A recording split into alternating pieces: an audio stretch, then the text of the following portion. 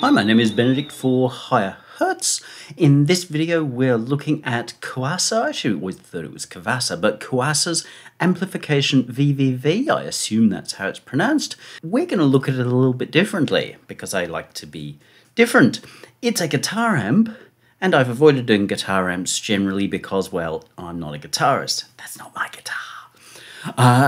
Because, well, one would expect one to be playing a guitar whilst considering guitar amps.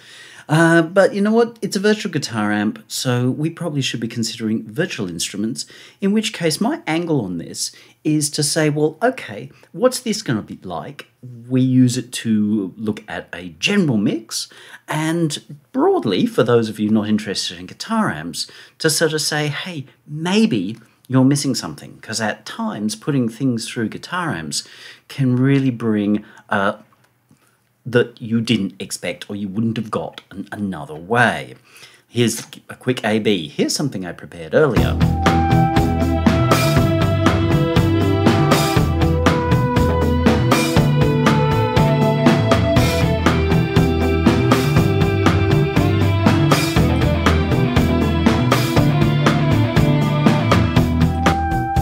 And here it is without every sound put through a guitar amp.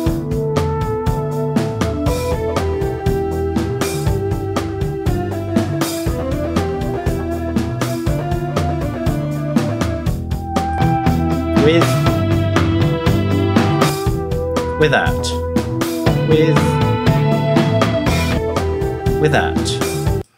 Obviously, we gain a little bit more perceptual level. The total levels are pretty well the same, but the RMS is squished, which is one of the advantages that we get out of, or disadvantages that we get out of guitar amping or distortion.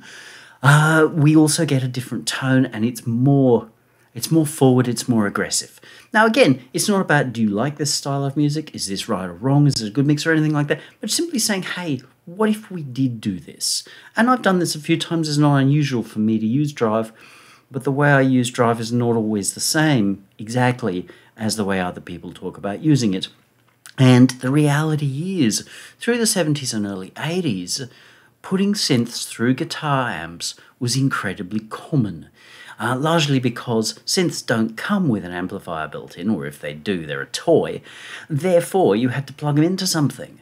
And there were a few specialist keyboard amps, but they were largely designed by Roland for Roland electric piano type things, so Wurlitzer type sounds. And while that was all cool, they had an impact, quite a noticeable impact, upon the sound of either analog synths or, of course, the digital faithful, the DX7. And that actually defines a lot of the sound of early synths. And so where we go trying to A-B them with the instrument just on its own now, just plugged into a line input of something, we don't get the same, because it's not going through an amp which is adding, even if it's not meant to be, even if it's on the clean channel, it's probably adding drive, body of some kind.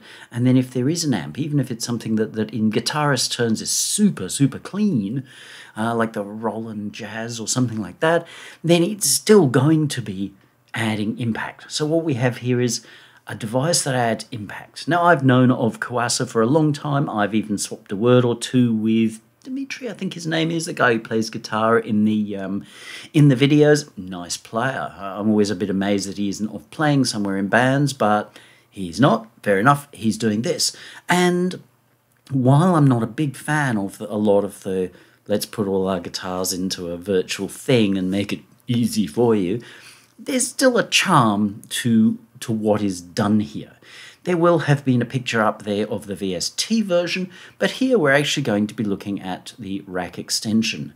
Same guts, different GUI. Very much similar, but just a little bit different to fit into the Reason paradigm and workflow. Plus, this doesn't have noise bursts. It allows me to use it fully for 30 days, whereupon I have to either own the thing or say bye-bye. That's nice. The VST allows you to use it, but it's going to pop in noise bursts, so win that I'm a Reason user because it allows me to show you this or let you hear this without annoying noise bursts. winning.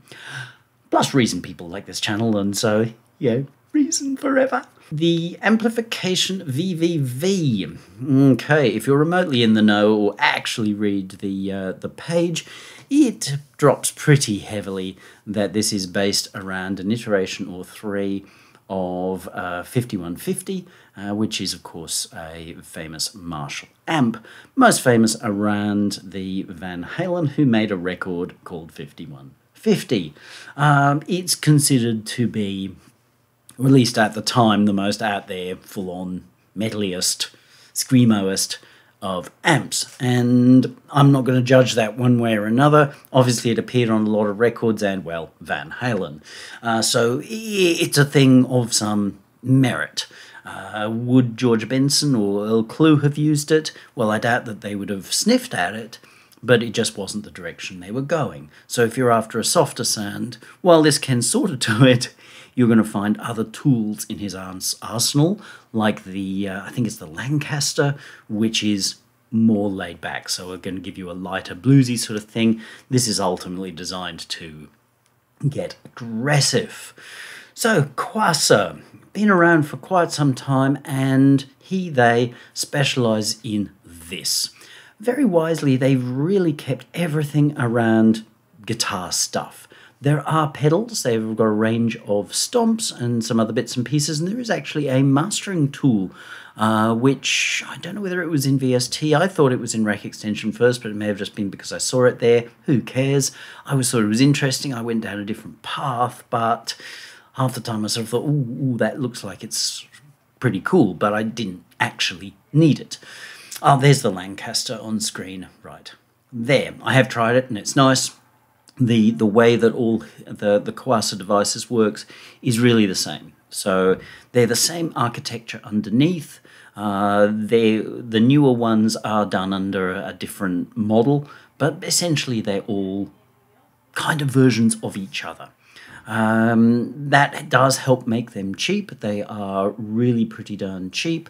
Full price is $49. I think there are often sales and blah, blah, blah, the usual kind of stuff.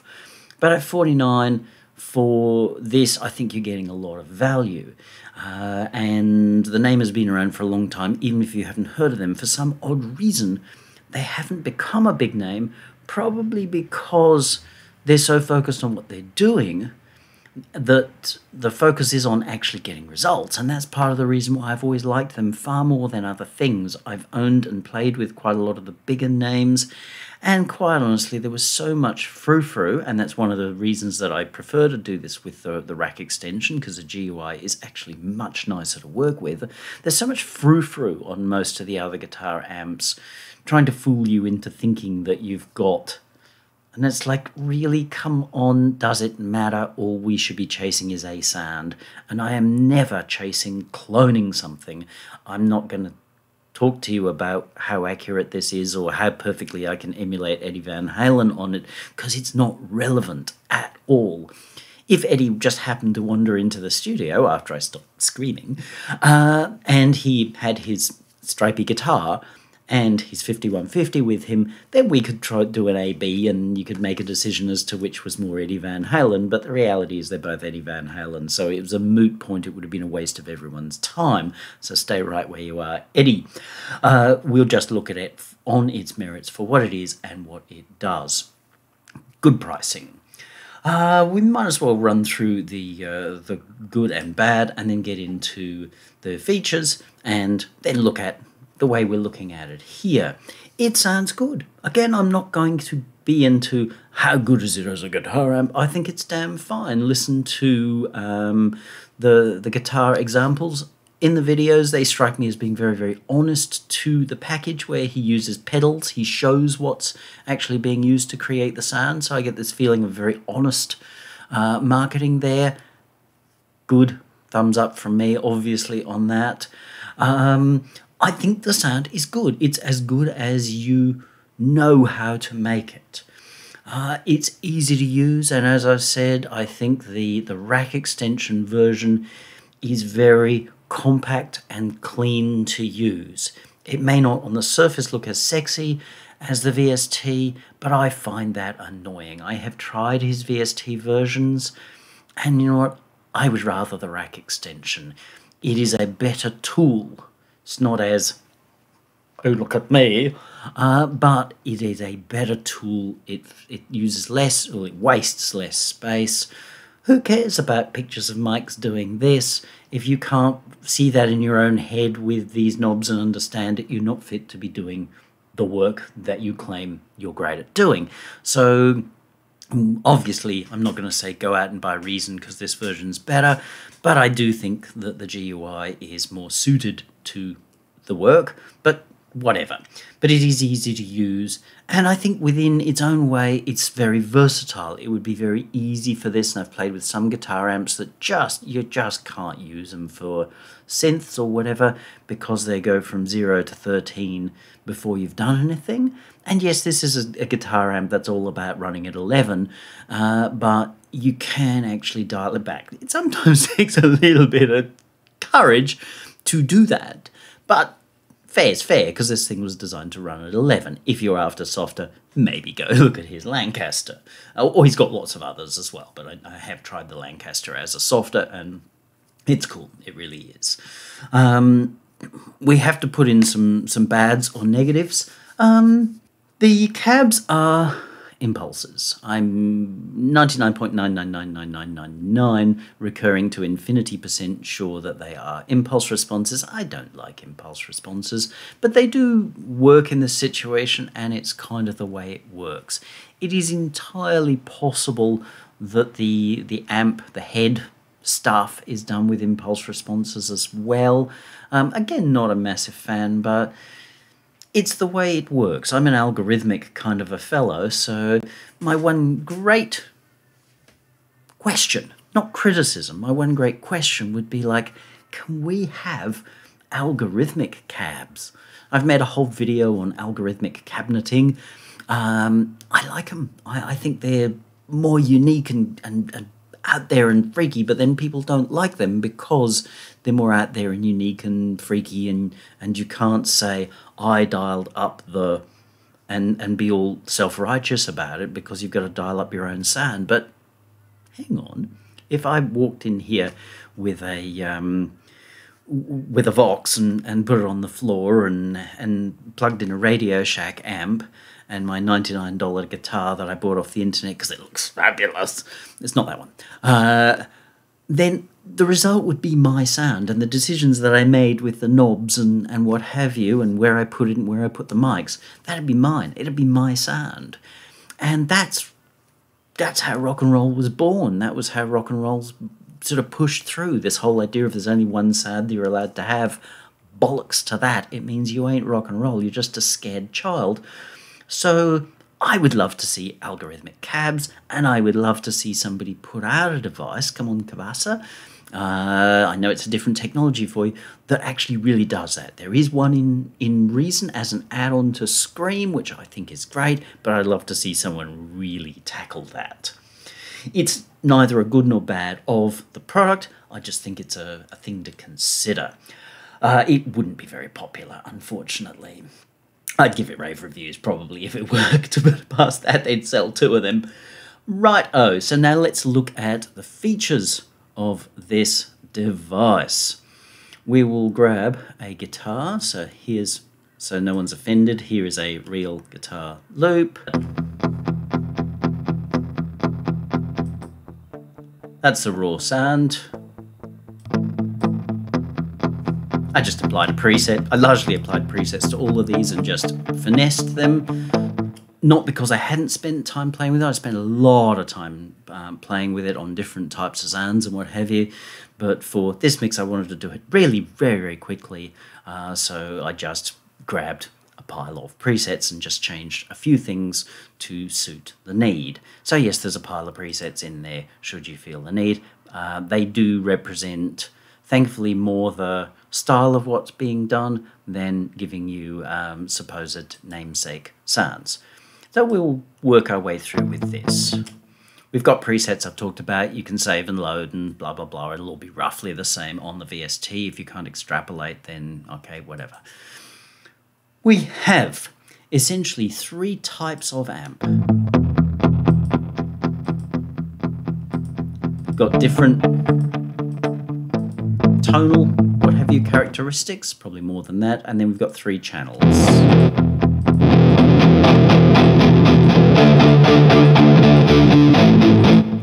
So obviously they can give you quite different results. That got horrifically loud, and the limiter probably had to catch all of that. But this is guitar amps for you. They are very uneven creatures. That's where they're annoying, but it's also where their charm comes from. Oh, and maybe here as well. Being a rack extension, you've got that one, but there's also one here. There's one somewhere else on the VST. I think it's top up here. You can find it, or RTFM. So your types, your inputs is different types or variants of the amp. No doubt they're in the RTFM, but remember, I deliberately do not read that unless I absolutely have to, and that's normally a sign of a little bit of a fail or a very complex feature. And then this is pretty normal. The guitar amps, especially high gain amps, will often have inputs probably with different Z values on the resistor or something or other as to how gainy they are. So this one would be the cleaner of the lot. Obviously we've got gain. So that's our preamp gain is my understanding. Tone controls. Tone controls on guitar amps behave differently from your sort of classic modern EQ. They're funny things. They just kind of alter the balance of the sound rather than working as an EQ like you like. So they can seem irritating, but just look for your overall tone here, not looking for how to EQ this for the mix. Be cautious of situations like putting too much low end in. There are times, like in a video I spoke about recently, where Metallica's Justice record, a lot of the guitars doing the riffs are very heavy in the low end, so they're actually filling the bass and providing a lot of great punch there. Let's not discuss the mix. I think it's a great mix in its own unique way. And then when it comes to the lead sounds, they get a lot of that thumpy murk out. So they're just broad tone controls. If you're needing to be more surgical, then grab an EQ, because that's what got invented EQs for. You've also then got presence. Presence is a funny one.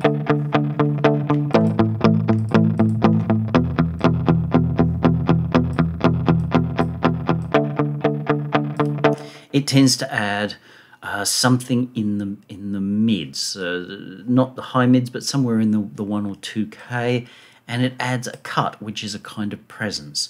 In some sounds, it makes a huge difference. In others, not so much. This one, I got to say, compared to say Scream, is a fair bit milder, but I commonly find a lot of guitar amp controls a little mild and pointless and obtuse, because I'm prone to coming at them from the point of view of them being like EQs or compressors or whatever, and having, but this is just the nature of the beast. This one, I won't pretend to know exactly what it does. Obviously it adds amplification resonance. I'm not familiar particularly with the term resonance vis-a-vis amplifiers. Obviously with speakers, yes, but amplifiers, but no doubt tubes resonate. Almost everything does in some way, so this allows you to have more or less of that. There is a change to signal. It does seem to thicken the sound a lot, so if your sound's a bit too thick, like if we want a light Police or Pretenders sort of thing, if we want it to get more manly, then we can add this resonance that's almost similar to that feedback control on the G-Sonic tape, where tape can end up feeding back into itself. So it's just another way of adjusting how tone is working. You would need to look into if there is an explanation in the manual. It would be nice, I would hope there is, but commonly there isn't. And then the master. I'm assuming that this is the master for what's driving the actual output of the amp, and therefore what's going into the speakers. That's commonly the case, but there are some times where I've seen these and they just seem to be a master out. But there is a global output here. If we pull this down,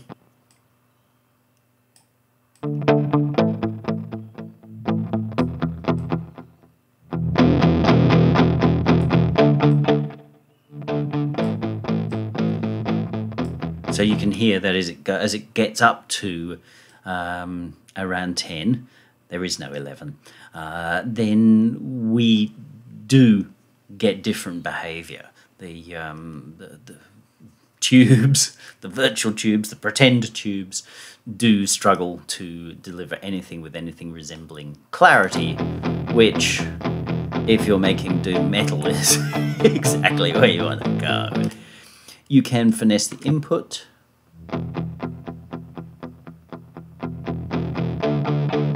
As well. So that's just changing what's hitting the front of the amplification circuitry in here. If we pull back, listen to the next channel. That is a nice sound.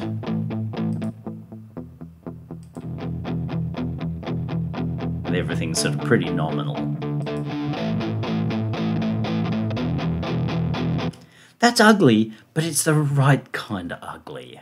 It's the sort of thing we might well be hearing on the softer part of a Neil Young Rust record. You know, it's good stuff. That's the B type. These are a lot lighter.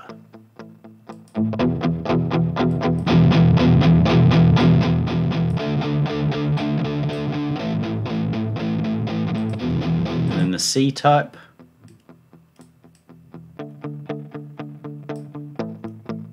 So C1 gives you a surprisingly light amp.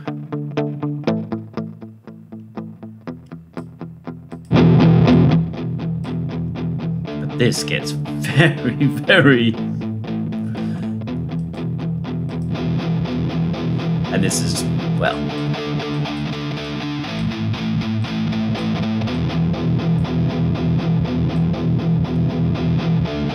You can hear the presence come up there.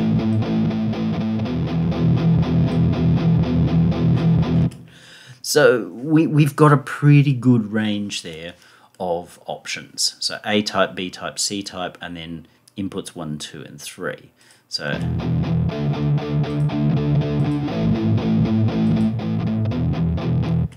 I think that that's cool, and that's a big part of the versatility of the device. We've got a couple of controls here for how the tubes behave. Bias is about where the overtones that are created. As it drives, it creates overtones. Go have a look at the first video, the one for soft tube saturation knob. That's a few months back. Go find that. I might pop up a picture.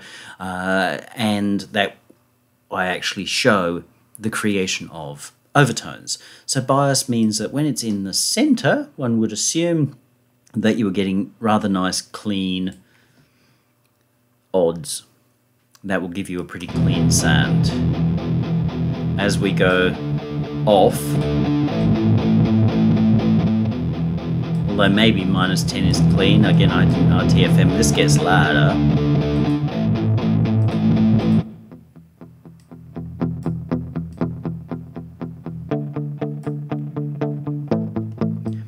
But generally bias will, as you add more bias, then you will tend to get a more driven, a more ripping, a more toppy sort of sound, but also a lot more murk in there, and particularly you can end up with a lot more intermodulation distortion. No, that's not Nyquist's issue.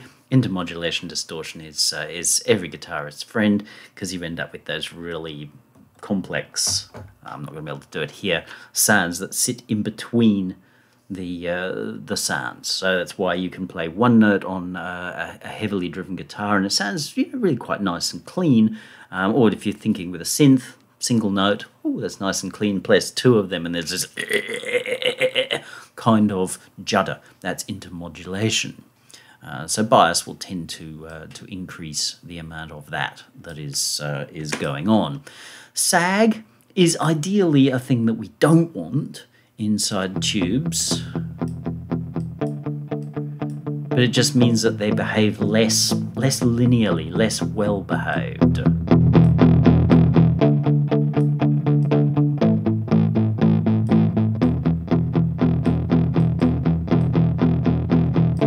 Again, if you're looking for, and I'm no master of this at all, again, if you're looking for a pretty out there sound, you can lose a lot of precision with your sag. If you're like, oh, it's a bit too polite, I need this to be muddy and mucky and too laid back for everyone, man, then sag it. That's my point of view. A true guitarist, I'm happy to hear from you. Not judgy stuff, but just, broad, this is kind of what you would do with it. There are some functional tools up here. As you've seen, there's a global output here as well. We've got a limiter, so we can stop this from getting excitable. This will be interesting. You can hear that. So it's got the limiter's ended up with a sound of its own, fair enough, compared to it getting the stuff through the mastering here. There's filters, so we can clean up the low end. Let's have a look here and see if we can sort of see what it does. Not that it matters. Okay, it tells us its range. Up to 1K. That's fair enough. I mean, we don't really want this to be doing full-on duties, but that does make for a pretty cool sound, I gotta say. And then we can roll down to 1K as well.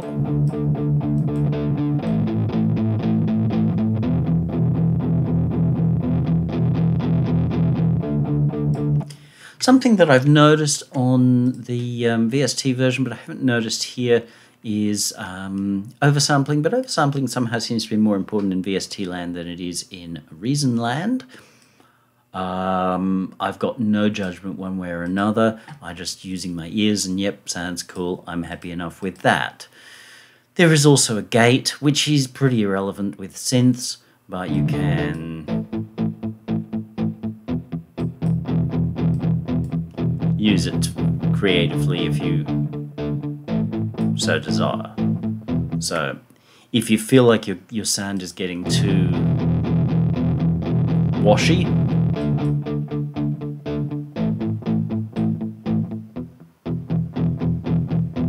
you can improve the, shall we say, pickingfulness of your guitarist with gates. Not as great as having a guitarist who really is very pickful, but it can help. Otherwise, yeah, you can just use it to get rid of noise, which if you have a real guitar, you'll know all about.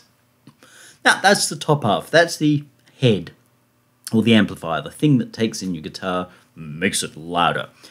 A lot of tone also comes from our speakers, and you get 2 speakers with mic options here. So for the moment, no speaker. Ooh, that's a bit. But it's still kind of a good sound in its own way. If we turn on this,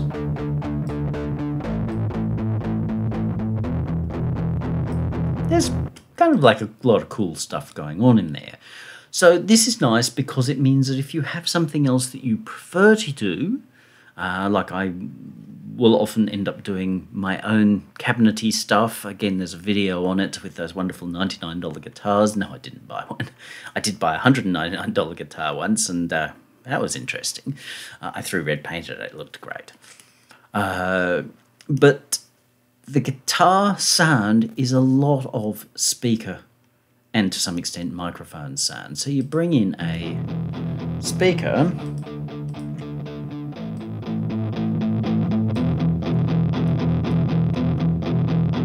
we'll put that gate on just to tighten things a little bit.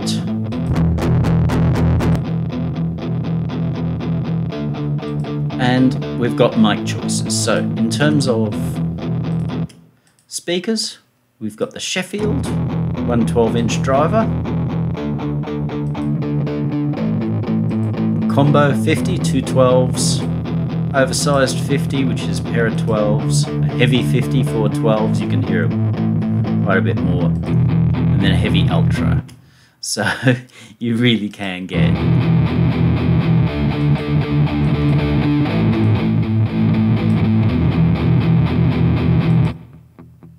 a lot of difference out of there.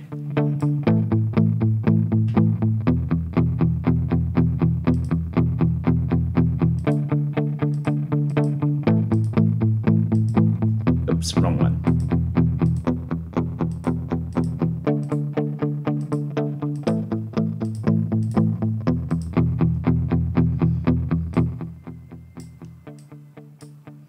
Let's just pull these back a little bit.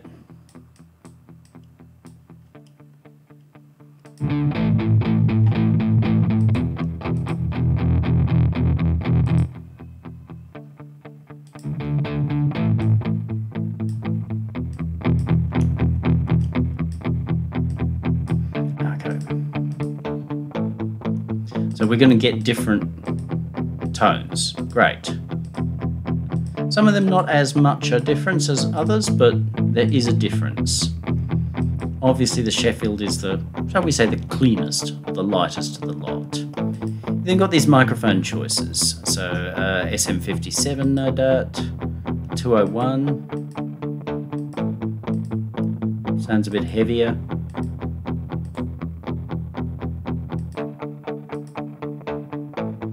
Sounds almost like it's lacking in the heavies. Let's give it a heavy.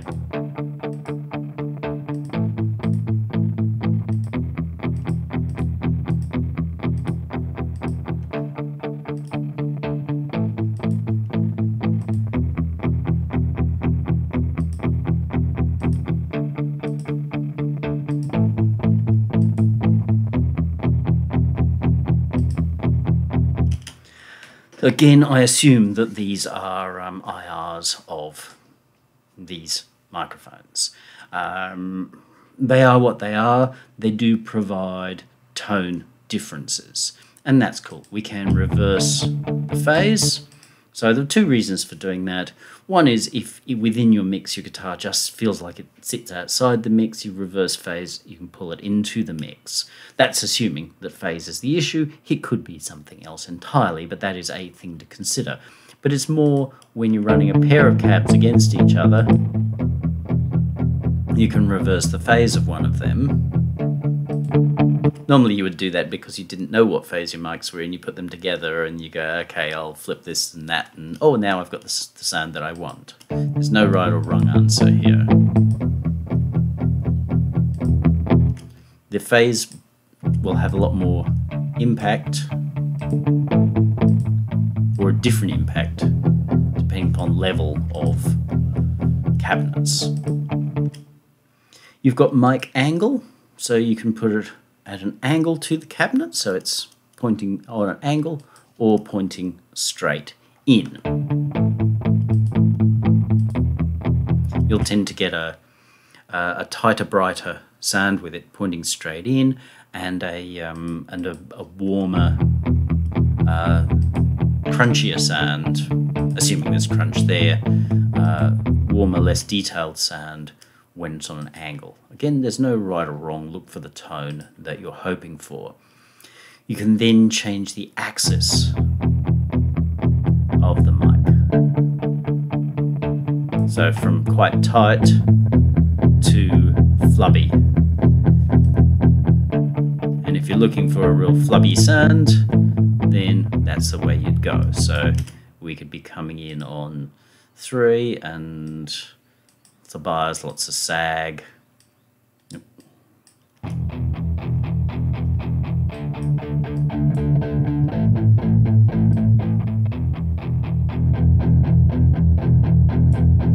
And we've got a really meaty sound there. So the more you spend time with this, the more you understand how it works. A seasoned guitarist although many seasoned guitarists are very poor at amping, or a seasoned recording engineer who has worked with guitars a lot, and I will not pretend this because I'm not a recording engineer. I never actually enjoyed the recording bit, better when someone else does it, but they will know a lot about this kind of stuff. But the best way, and the only way, is to actually sit down, as you see I'm doing here. Just work your way around and go, okay, that's the result that I get here. But it's never as one-dimensional as we say. See how I said here, oh, okay, we add flub.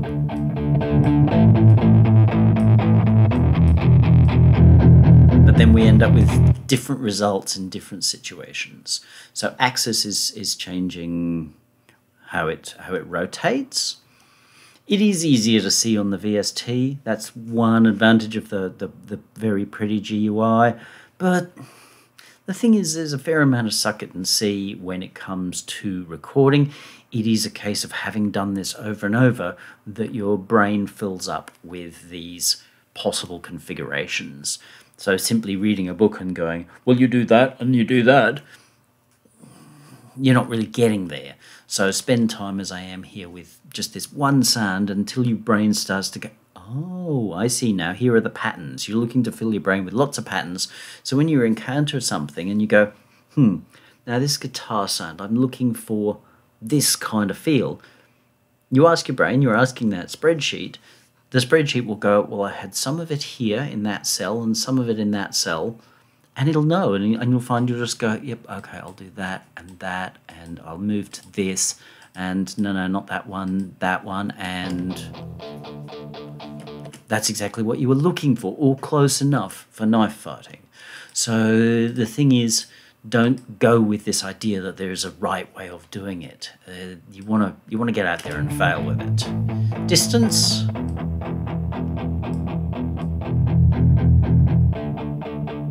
Will change, as in we're putting air between the front of our cab, our speaker, and our microphone that's listening to it. So it's just like you get bassier sound in headphones, and the further you move away from your speakers, the more sound dies off and diminishes, which means you alter your tone.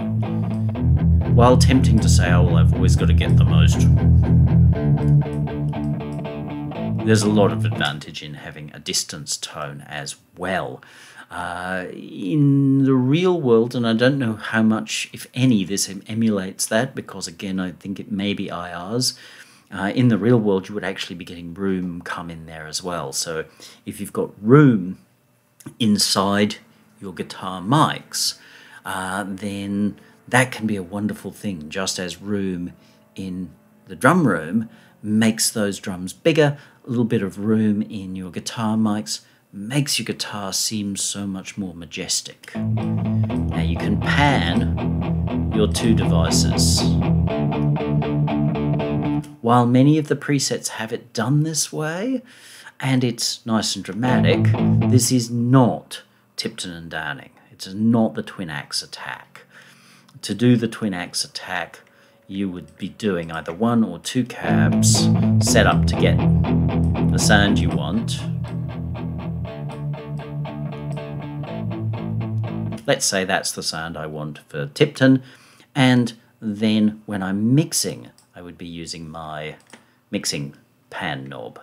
So let's say it was that here, it'd be over there. Then Downing, who has a whole other guitar and a whole other amplifier, and possibly even a different set of microphones in his cabinet, will set up his sound, and it'll be over there. And when you hear the two of them come together, then you've got Tipton and Downing. Then you've got a twin axe attack, which is what you're hearing here.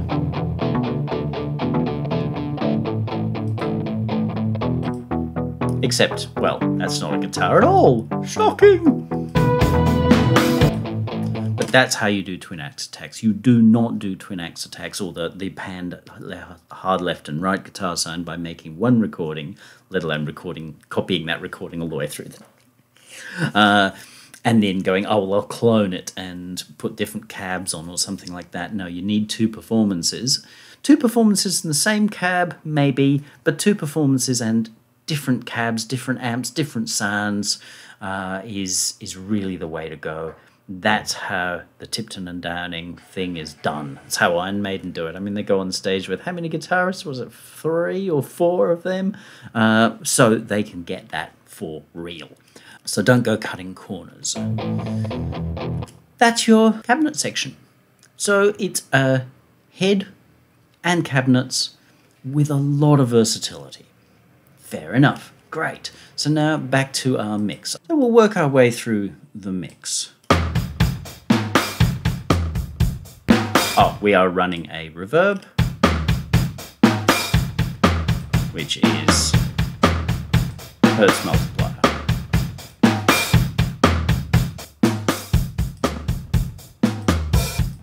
We'll leave that in. So here, this one was tricky. I got to say, this one was tricky to find a point at which I could get something that wasn't brutally high gain, but to be expected.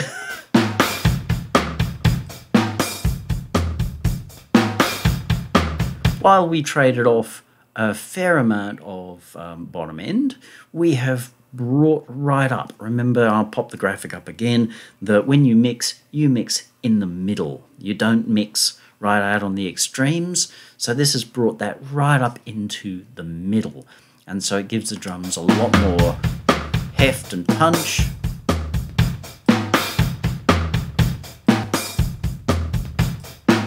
And again, doesn't matter whether it's right or wrong, but that is kind of good.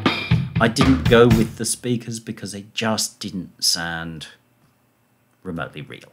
They did sound like a drum kit put through speakers, which you might do for effect, but it didn't feel remotely okay, and that is to be expected. Absolutely no faulting Kuassa on that one, because they did deliver exactly what I would expect if I put a drum kit through a loudspeaker.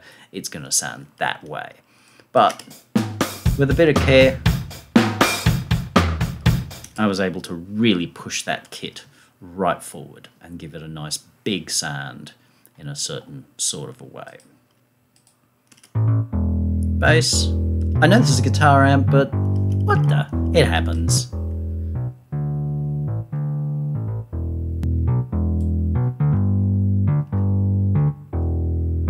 I didn't want to go too hard on this because of the rest of the piece.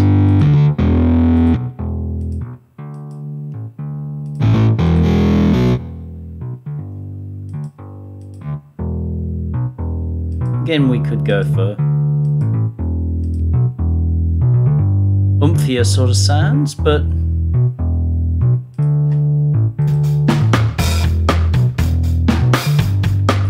while it sort of seems impressive, I don't think that it's really winning in terms of the mix. You can hear how that fits in a lot nicer, and it's lifting the sound, the punch of that bass up higher, where it's easier to get it onto small speakers.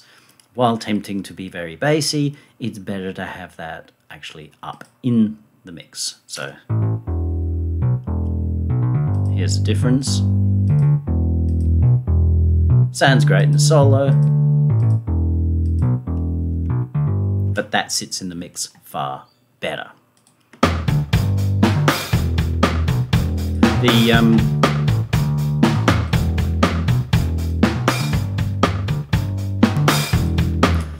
I brought the bus together with BPB's saturator. There are other things I would normally use, but I just sort of thought, you know, we're doing everything with drive. There was no realistic way I felt, and I didn't try it, so I could be wrong, but I didn't feel like there was a realistic way I could put that through another guitar amp and actually come out with anything remotely useful, so I used saturator and was pleased with the results. It's pulling everything together.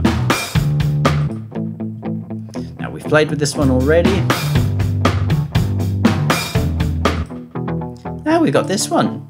Somebody asked a quite a while ago where I was showing something and mixing with one of my own pieces, which was synth guitars. They asked, how'd you do it? Well, like this. I tend to use a car plus strong,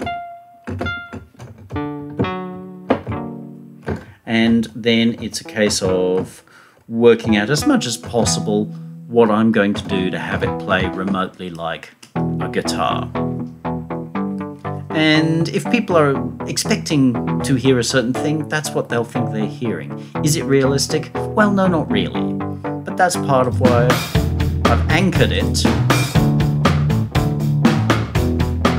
with a real guitar. So they're hearing one real, one that's a bit different.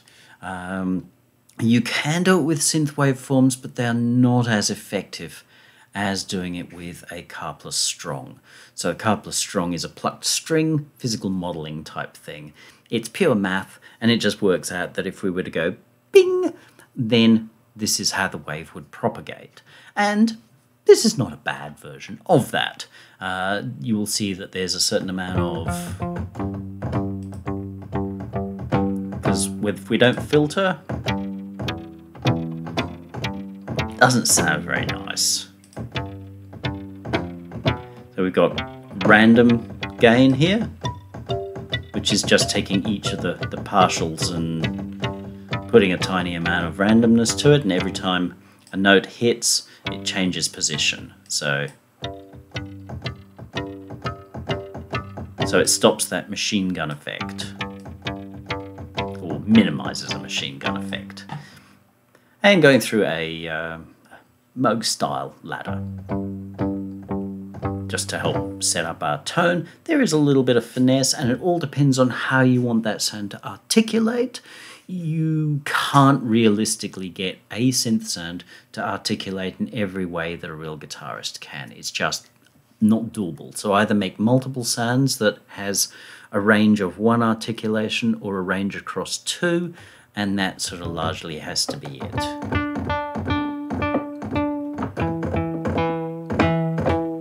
So that's a little bit more muted and a little bit more open. That's basically it.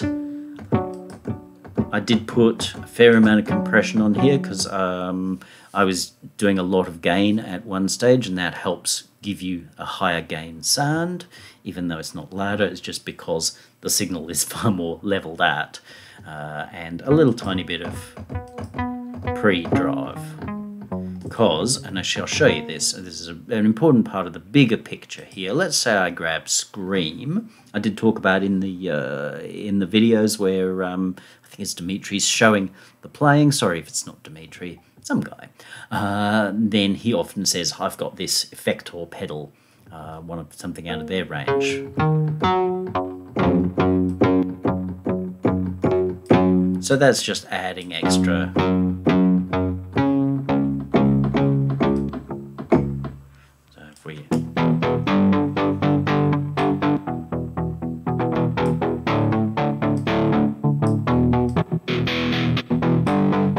It's like that sort of DS1 type distortion pedal or a fuzz pedal pushing into the amp.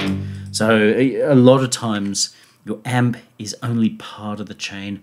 Put a drive or three in front of that, and you'll be surprised at how much variety of tone, screechy, screamy, nasty sort of stuff you can get going there.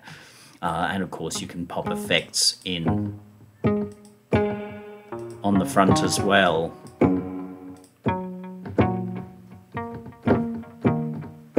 My advice again is don't do it in perfect time.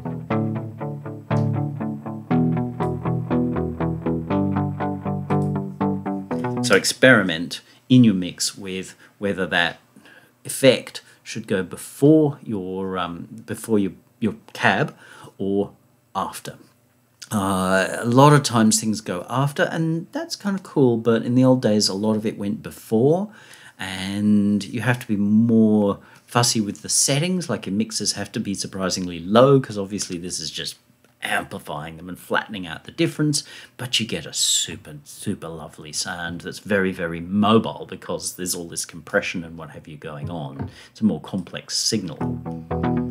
But for leads, that can be difficult. You know, screaming leads, that can be difficult because you can get nasty intermodulation that you don't want in that situation where you're looking for this angelic, beautiful tone. So that's our second guitar sound.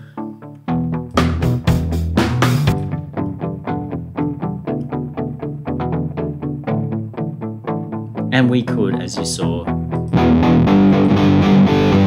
go pretty heavy.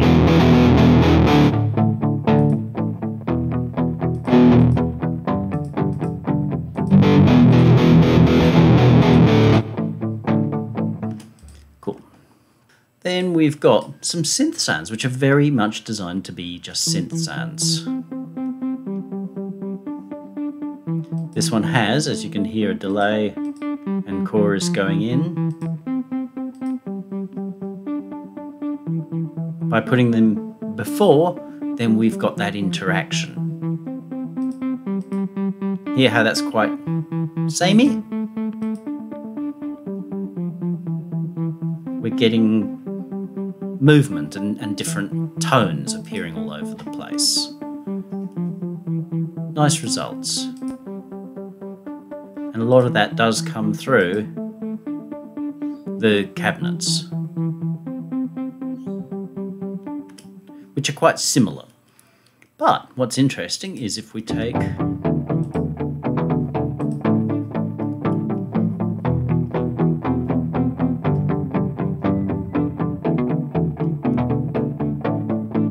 so it's fusing. This is just a compositional thing, but it's because it has a guitar-y sound as well. It's fusing with the guitars, and we kind of broadly hear it as though it is one of the guitars. Sneaky clever.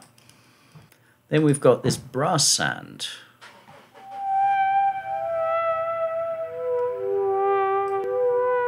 Which does sound lovely on its own.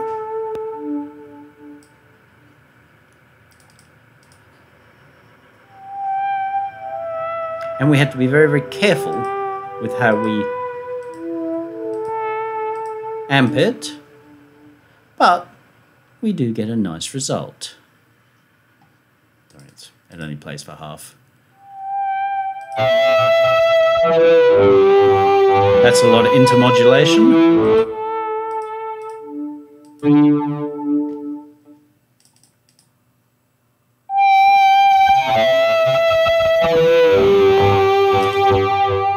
And there is some good old Nyquist stuff happening in there as well, to be expected. Don't blame anyone for that, because we are pushing a lot of stuff right uphill there. But the point here is that we can get this nice lift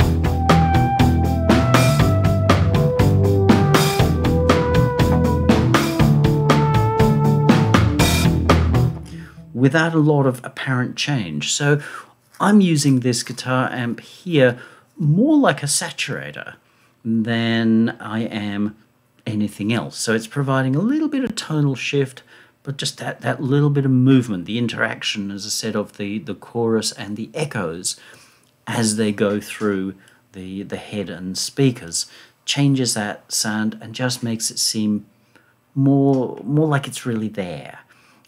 So that's a big takeaway here, that you can do it with saturation alone, or you can actually be doing those sorts of things with things like amps. Then we've got an FM pad.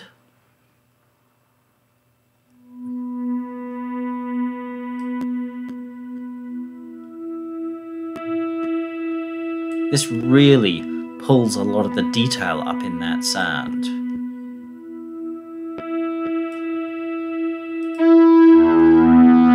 We could do this kind of stuff, but it's not in keeping with the piece.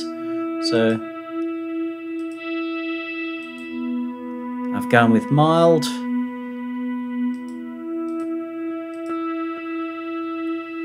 But you hear how the speakers here take the gritty, screechy edge off these.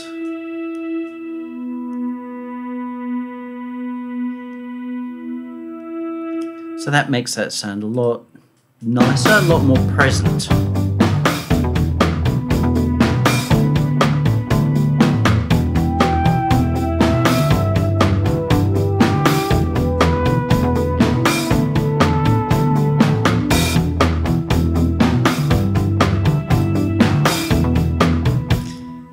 see the level numbers look roughly the same, broadly, but it adds a lot more bite to that sound, so it pulls it right up into the mix, allowing us to keep the lower levels. Otherwise we'd have to be pushing the levels stupid, and then of course we couldn't make anything work. Our mix wouldn't balance in the way in which we want those sounds to work. It would go from being too quiet to overawing the guitars and everything else, and then we'd feel really upset and go turn everything else up, and next thing you know we're trying to run our mix at plus 43 dB and trying to limit it back down again, and it's not working. So remember, we're going to pull that right up into the listenable area, and we obviously want to do that in a way that works for this sound in this mix, not a formula. You just do that.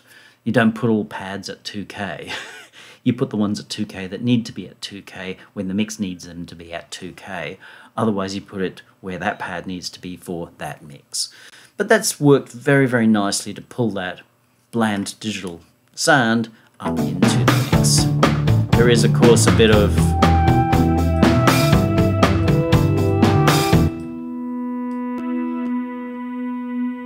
Hertz delay, doing its delay and chorusy magic. We put it before here, how we start to get that sort of Hammond organ sound and sort of Leslie feel. Not wrong, but it delivers a different feel, and I wanted that to feel like a DX7E type of sound, not like a B3. So going after means that this can do its tone work, and this can then do its mungification work, its chorusing, its delaying, without that interacting with the amp. But if we did want it to seem more like a B3, then yep, definitely put it in front, drive that sucker from there. And then we've got our lead sound, which again works through a Hertz delay, delete,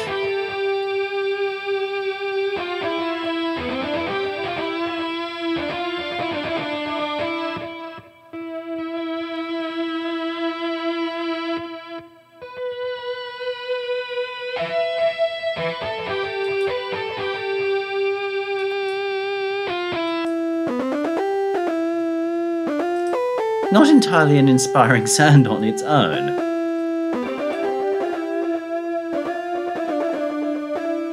Hertz delay is adding a certain something.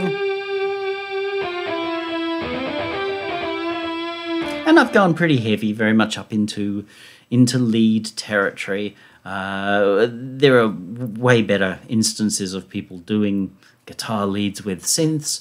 It's hard work unless you're a good player already, which I'm not, and I never pretend to be.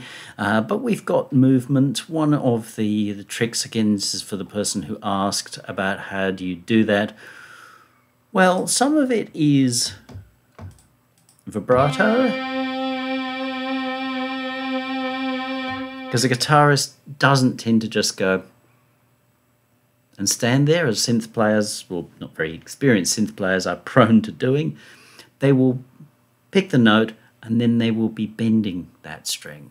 Not the great big whammy bar kind of thing, but they will be bending that string. And there are two ways. There's the kind of bend, and then there's the vibrato kind of thing, which, of course, Dave Gilmour, Pink Floyd, is got a lovely vibrato. Now, if we wanted a more natural performance, we would probably be controlling the vibrato with our mod wheel, but I just wanted it to be easy. Rather than setting it to start straight away, because that's just rookie error, then I've set a fair amount of delay so it doesn't come in. And you will see that with guitarists. They play, sorry, trying to get my hand in there, they play, and then the vibrato comes in. So they might play, bend, and then vibrato. All depends how good they are at doing all of those things, and their feel, their touch. So that gives us movement. Without it, it's a bit not very exciting.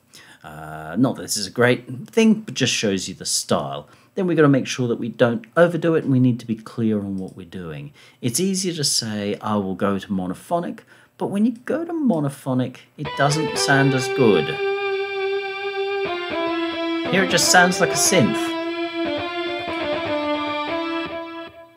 But once we go 2 notes, we don't have too many notes, but with a little bit of overhang, and bear in mind this is a lot of gain, so it's going to bring that right up, then we get a little bit of that intermodulation as that happens. Which is exactly what happens on guitars, whereas the monophonic synth is going to go...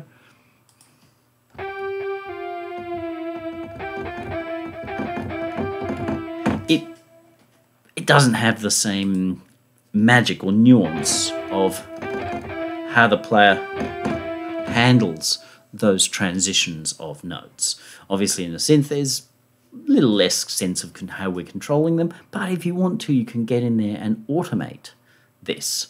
You know, sometimes have it quite high, sometimes not. It all comes down to how complex your synth allows you to modulate things and how much work you want to put into it. And then, of course, our delay just adds a lot of space.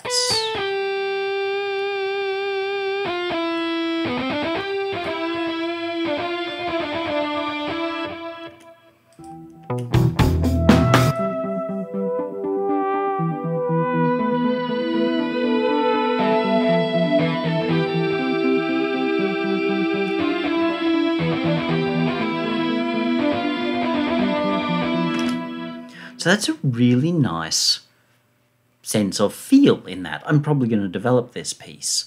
Whether it'll stay with the Kuassa or go to my very best friend's Scream, no judgment one way or another, because I think this Kuassa stuff's nice. I always like it when I play with it. I just love Scream. Scream's my jam, man. Whether I could or should have something better, well, yeah. I like Scream, I get what I want from it. But if this were in my arsenal, I would use it, but I have a couple of other things in my arsenal and I found I haven't used them because I'm just a Scream kind of a guy. But in terms of what we're getting here, let's just punch these out.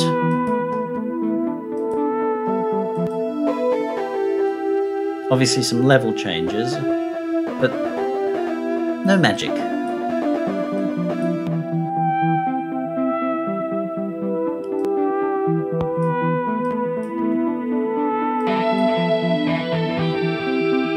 And we're getting magic.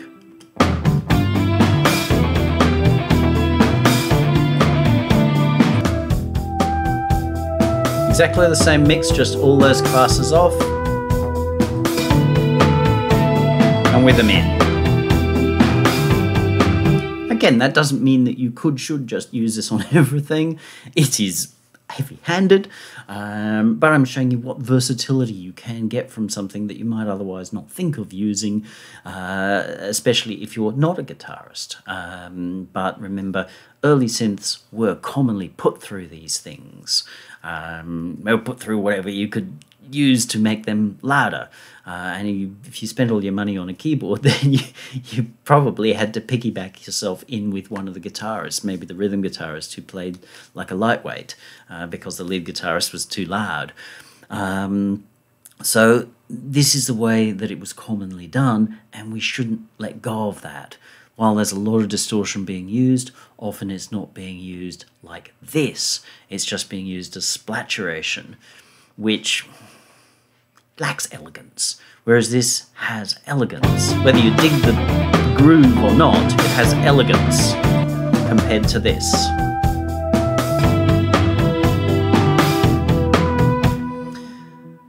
The great thing with guitar amps is that so long as you've got feel in how you play, you don't actually need to be an amazing player. I remember, what's his name from the Sex Pistols, Steve, when they started out, he really didn't know how to play. He wasn't exactly Gary Moore. And when Gary Moore started out, guess what? He wasn't really Gary Moore either. Same with that guy Brian from Queen with the red guitar. He wasn't exactly Brian May when he started. So the thing is, you get out there and you start playing and you play more. I just did a mix for somebody and he ended up paying another guitarist who was a lot better, who brought a lot to the project. And I'm glad in the end that he did do it. Initially, I was a bit sort of like, make the most of what you got, rather than this sort of having played verse 1 and then copied and pasted to verse 2, 3, and 4. Just play the whole piece, and that way you're going to get a better take. You're going to make more of what you do. Yes, your guitar playing is blunt, but it's yours. And fair enough, his song benefited overall with the extra care and attention, but his song would have benefited with the extra care and attention of him just believing in himself more and playing the whole song through rather than cutting corners.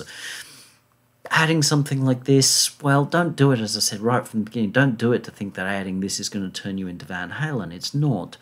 It just gives you the opportunity to have a sound. But I strongly say pick one one thing that you have. So let's say this one. It's one of the nice things with this, and I don't mean the 360. He has a 360, which means that you can take all his models and interchange them through the one unit. Yeah, that's cool. That's a mix engineer's wet dream, sort of. But get your head and cabinet, just like, I've got a cab sitting over there under that thing, and that's it. That's your sound. You just keep playing with that. And if you're like, oh, but I don't sound like Van Halen, the issue is, A, are you meant to sound like Van Halen, or are you meant to sound like Dave Murray from Iron Maiden? Beautiful player, really beautiful player. People don't appreciate how nice he is because of the amount of noise that's going on, but he's the center of that band in terms of riffs. Or are you a George Benson? Find out what you are. Or are you like an Ian Curtis who wanted to not play guitar in Joy Division, but everyone else is like, no, buddy, you have to because your playing is just, it was weird. Be that. Allow yourself to be that. Just get your one box that you put yourself through and just keep playing and playing and playing and playing and playing. And if you are either a synthesist or a mix engineer, or a synthesist who's doubling as a mix engineer because you're not ready to commit to having a mix engineer, then pick something, as I've picked Scream, and then commit yourself to it.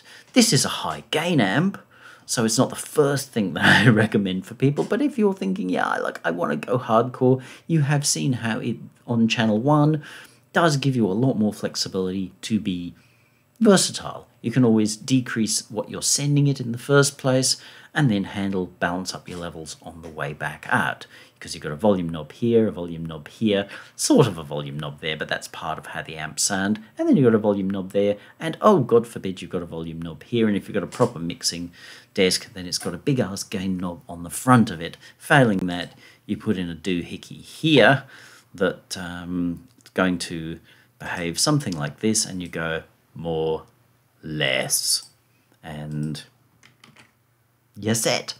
Nothing to do with saying you have to set it to certain, but just set it to a workable level and you will be good. All right, I like the device. I really do. It's versatile. It sounds good. And particularly in the rack extension format, it's got a nice focused GUI. Yes, the GUI is prettier in the VST version, thank you. And you can see the mics move backwards and forwards, but if that's what you're chasing, then you're probably not using this. You're not using your ears, you're not using your feelings when you're mixing. You're just sort of going, and well, that looks a bit dubious, doesn't it? But that's kind of related to what's happening if you're using your eyes like this. If you have any questions about this material, not please about Kuassa or how to play their things or whatever, that is for them. I assume their support's okay.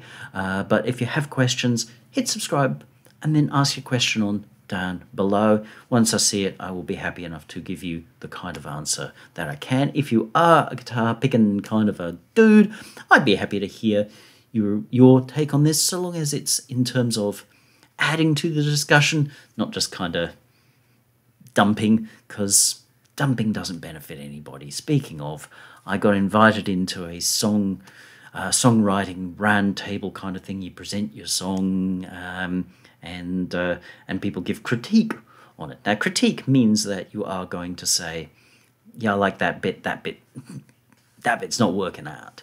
And within the first two comments that I'd made, which were actually on the admin because it wasn't a very busy group, I commented on one of his pieces. You know, the notes were okay. They all seemed to be where they needed to be. In some ways, it wasn't entirely my place to judge that. I'm judging it as a mix engineer. I'm always open about that. But the thing was, there were 3 or 4 samples. They were nice enough samples, but he'd not done anything to mix them. He thought he'd done something to mix them, but there was no room. Somebody else had pointed out, hey, buddy, you probably want to bring in a room. And he'd been like, oh, yes, that's nice advice, blah, blah, blah. And I pointed out in my usual direct kind of way, hey, look, your notes are good. I like where you're going. It seems very fitting with what you're trying to achieve here. But, hey, we really want to put together a room here. Otherwise, it gets a bit hard to listen, because I was finding that I was wandering away by halfway through because he's got these sounds that are all kind of not related to each other. He gives me a bollocking and basically goes, oh, well, you know, everybody hears it differently. It's like, hang on, that's not a discussion group. That's just somebody being a spank. And then he'd got 3 or 4 posts in a row about this software, which honestly I think is stupid, for making your headphones sound either like a completely different room. You know, I can have Abbey Road with Sir George Martin farting in the background and turn my headphones into that. And I just think, what a steaming pile of, well, that's what I think it is. And I suggested to him, seeing he was obviously struggling with it, not getting the results that he thought that he could, should, would, I suggested the old way of doing it, which is A, don't mix in cans, and B, this is how you learn to reference your system so that you can work. And I copped a bollocking from him for that. It's like, how dare I? Oh, that's old-fashioned, dude. It's like, well, you know what? A lot of kids are listening to old records. You know, go into, in Australia, JB Hi-Fi, and there's Bat Out of Hell on vinyl. It's like $50. Buy it on CD for $9. People are buying this stuff. The kids are buying this stuff. Why? Because they're realizing that it's kind of better. Not because I'm addicted to vinyl. I've got lots of vinyl and it's all down there and it's all been turned into MP3s. But a lot of these old records aren't getting pulled out by kids because they're going, oh my God, there is more magic in there than there is in this plagiarism at the disco kind of stuff. Well, that's all very... It's like moving the mics on the GUI. It's not making it any better. They're going and listening to these older records at some stage, and they're going, I mean, my daughter, she sends me something. Oh, here's another song from Plagiarism at the Disco, and I'm like, okay, this is what he's ripped off. And she's like, oh, wow. It's like, yeah, because there is this extra depth. So being old-fashioned and being modern doesn't make you any better, especially if it makes you a sucker. So with discussion has to be open and it has to add value. So yes, I'd love to hear from guitarists or 20 guitarists on how they feel about this, but not to say that software sucks, because that's not a discussion. That's just, well, that's just dumping a steaming pile. I have expressed some pretty direct and polarized or polarizing opinions here, but I do explain them, and I'm happy to explain them even more if requested. Most important thing, get your amp cab of choice and spend some time with it. Just pick certain different types of sounds and spend time seeing how, if I do this, what happens. That way you spill out your spreadsheet with lots of little ideas of what happens when you do this, when you do that. And whilst you're doing it, have fun.